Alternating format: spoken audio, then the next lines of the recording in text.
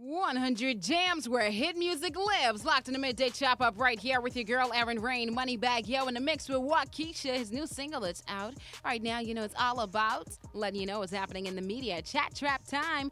Diving straight into all of the juicy topics today. Of course, you know it's been raining a whole lot and you might wonder why. Well, you know it is Atlantic hurricane season. Finally started June 1st. And of course, 2020 broke the Atlantic hurricane season record. And this year's Atlantic hurricane season is expected to be another active one, and Anna actually became the first named storm, which occurred in late May, and this now marks the 7th year in a row in which at least one named storm was formed before the official start of hurricane season.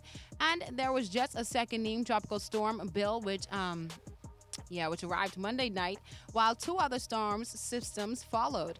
So the National Hurricane Center is monitoring them as they have the potential of developing into tropical depressions or named tropical storms during the next 5 days. I'm just letting you know, please be sure to pay attention to the news.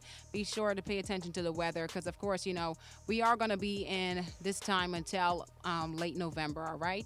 Now, moving on to further news, Rick Ross is sharing a few tips as to how he stays so wealthy, and maybe we probably could start operating like this ourselves, but I'm pretty sure some of us already do.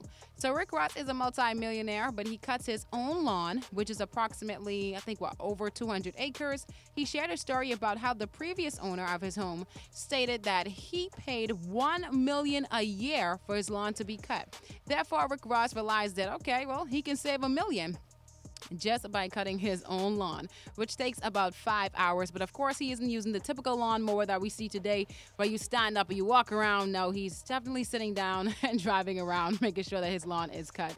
So at least he's doing it himself nonetheless. But he also even frequently travels. Well, he flies commercial, which a lot of people probably wouldn't expect from him. But yes, he said he flies commercial, and he preferred to decorate his home with pieces he finds at the swap shop. So I'm just saying, that's how the rich stay rich, okay? They don't stay rich by continuously spending more money. I'm just saying. So maybe we should probably start doing a few of those things that ourselves, all right? So also, it's Gemini season still until the 21st. Big up to all my Geminis celebrating today. But send a big happy birthday shout out going out to Mr. Kendrick Lamar. So, of course, you know, I got to throw it back to some Kendrick Lamar right now. Got to get into that how many drinks. Keep it out right here. That's it for Chat Trap.